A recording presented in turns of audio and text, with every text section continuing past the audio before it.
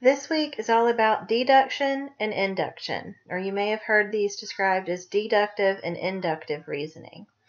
So our goals here are for you to be able to explain the two types of argument, deductive and inductive, and how to recognize their characteristics so that when you are presented with an argument, you can figure out if it's deduction or induction. Alright, so to kind of recap what we already know about arguments, every argument has at least one premise, sometimes more, that lead to a specific conclusion. And in this chapter, we're going to talk about two different types of argument, but this relates, of course, back to the key principle of critical thinking, logical reasoning, right? So we're going to talk about and focus on deductive and inductive arguments. But there's also a third main type of argument that doesn't really get thrown around as much, but is still distinct from the other two, and that's abductive reasoning. Alright, so let's start with deduction. We've probably heard this phrase before, but it's important to remember that with deductive reasoning, we are going from general to specific. Alright, so in this kind of argument, if your premises are true and the logic of the argument is valid, then the conclusion must also be true. So, for example, and this is a very simplistic example, but it's just kind of our, starting point. All birds have wings. So the general statement that is true. The hawk is a bird. That is also true. That is valid. Therefore, that's my signal that I'm going to get a conclusion. The hawk has wings. So this is an example of deductive reasoning, or top-down, general to specific reasoning. There's no room for ambiguity or uncertainty. This is often referred to as a necessary inference because of that certainty, that lack of ambiguity. All right. So a lot of times with this form of reasoning, the truth of the hypothesis, the value of the hypothesis, or the premise is assumed known, and it's not proven in and of itself. So it's something that is widely accepted. Excuse me. Something that's widely accepted to be true. Alright, if you still need a little bit more clarity with deduction and deductive arguments, these are 3 websites that will really help give you some solid examples to support your understanding of deduction. But for the sake of this lesson, we're not going to go into each of these, just want you to be aware of them. So next up, we have inductive reasoning, or induction. With induction, we are flipping the pyramid. We are going from particular or specific to general. So because we are taking specific evidence and trying to draw a more general conclusion from it, that means that there's going to be some degree of uncertainty. You can never truly gather enough data to remove all uncertainty. So it's impossible to tell whether the conclusion is true without actually investigating it and testing it, unlike the hawk and wings example. All right. So with inductive reasoning, we tend to classify these arguments as either strong or weak, or somewhere on that spectrum of strong to weak. Okay? But it's important to keep in mind the reason we do this is because with inductive reasoning, even if there are true premises and there is a strong logical argument, the conclusion is never 100% certain. It is simply more likely to be true if the argument and premises are strong. All right? So this is a helpful method of reasoning when we need to come up with some generalizations, some general conclusions based on individual examples. So this is often called bottom-up logic. Okay, So a little bit more information about inductive reasoning. Induction is a non-necessary inference, which is another way of saying what I just repeated on the last slide, which is that the conclusion is not necessarily true even if the premises are true and the argument is strong. So with inductive arguments, it is possible that a true premise could still lead to a false conclusion. Okay, so here's a basic example to kind of illustrate what I'm talking about here. John and Ben are siblings and have brown hair.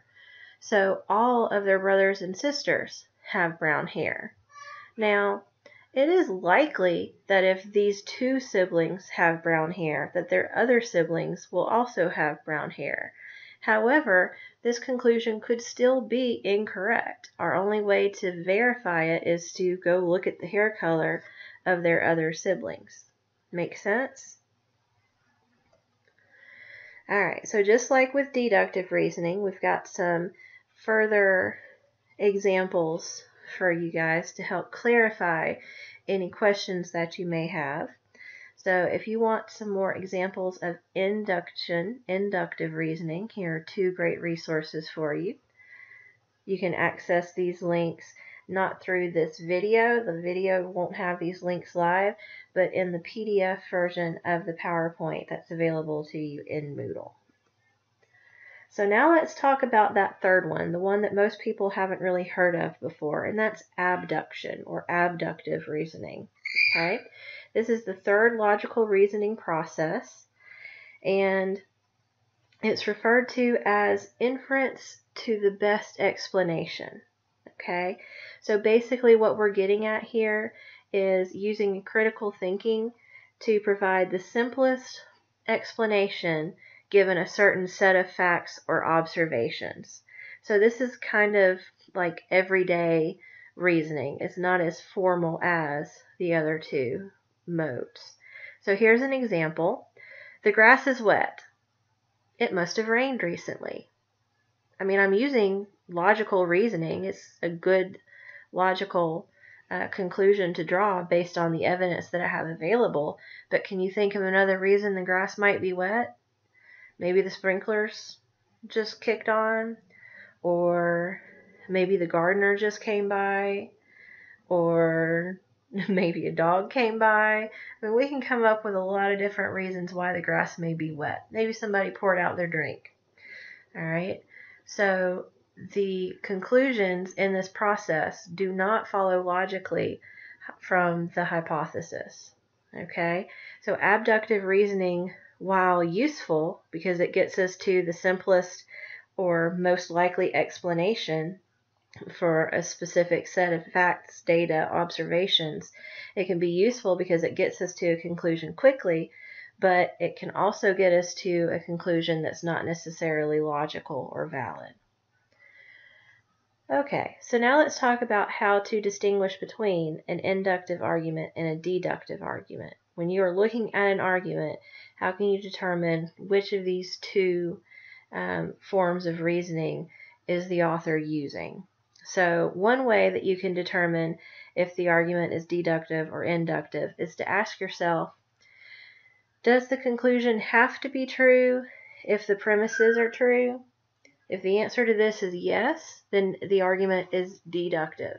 If the answer to this is no, meaning that even if the premises are true, the conclusion could still be false, there could still be an alternative answer, then your argument that you're looking at is inductive. Another way to determine whether it's inductive or deductive is to look for indicators. And we talked a little bit about indicators the last 2 weeks when we talked about what signal words or phrases could indicate the author is giving you the premises, the author is giving you evidence, the author is giving you a conclusion. Well, there are common indicators that can tell us that the author is making a deductive argument, like such as must and certainly, or signal that the author is using inductive reasoning, such as likely or probable. All right, but just like with last time, the authors don't have to use these indicator terms, And sometimes, especially in our less formal communication, we can even misuse these phrases. So there's not necessarily a foolproof way to determine if the argument you're reading is inductive or deductive, but it's one way to help try to figure it out. Okay, so now let's talk about deduction and induction as a team. Okay, they are distinct, they are different, but they can also be used to support one another. So a lot of times when we are involved in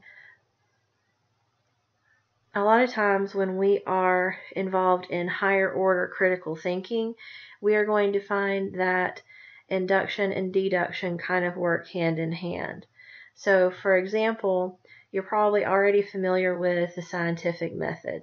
You observe, you question, you formulate a hypothesis, you make a prediction, you test it. Oftentimes that particular set of steps can be repeated many times, or you may repeat someone else's testing in order to try to verify or disprove their hypothesis. And then from all of that testing, from your predictions, your testing, your hypothesis, you form conclusions, and then you communicate those conclusions with your audience. So we have deduction and induction working together and reflecting on one another. So deduction and induction, yes, they are different paths, but they are still both part of the critical thinking process. So if you're still feeling a little unsure about deduction and induction, again, here are some helpful resources. There are 5 websites here that cover inductive and deductive reasoning, either together or separated. The Khan Academy websites and videos are particularly accessible and helpful. So maybe if my explanation didn't click with you, maybe one of these other explanations will. So I highly recommend checking those out if you're still feeling unsure about the differences between deduction and induction.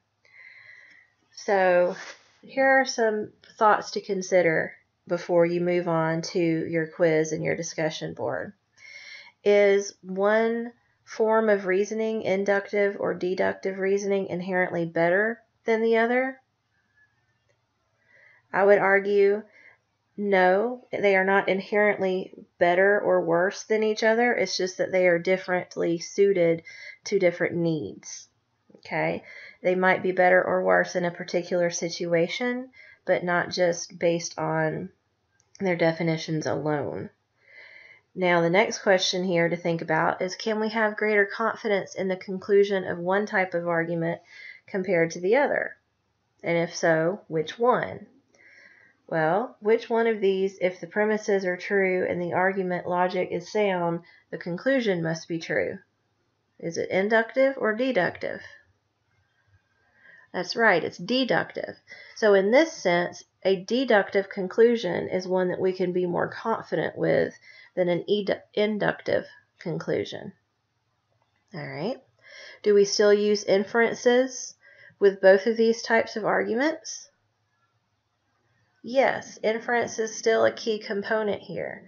The more detailed the author, the more of those inferences may be spelled out for the audience, but there's still steps in the logical, critical thinking process. And then number 4, this one's kind of an opinion question, which might pop up in the discussions. Which type of argument, inductive or deductive, do you consider the weaker type of argument, and why? Remember, there's not necessarily a right or wrong answer. I'm just looking for you to explain your answer. So finally, here are the sources for this presentation, and some of them can be very helpful for your study and review of induction versus deduction. If you have any questions, just shoot me an email or send me a Moodle message, and I'll get back to you as soon as I can.